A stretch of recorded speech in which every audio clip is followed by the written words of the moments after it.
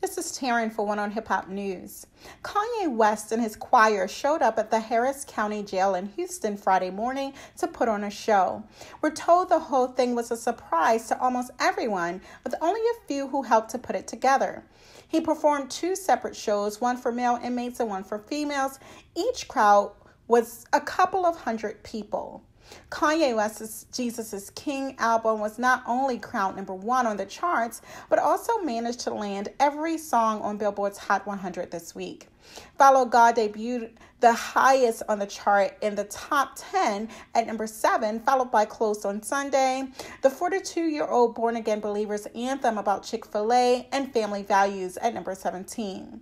The Jesus Walks rapper released his 9th consecutive album to debut at #1 on October 25th, breaking a personal record with his biggest streaming week and topping the Christian and gospel album charts in his faith-based debut.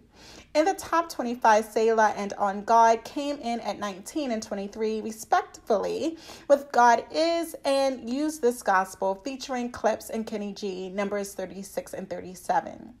Make sure to like and subscribe on YouTube and check out oneonhiphop.com for more information.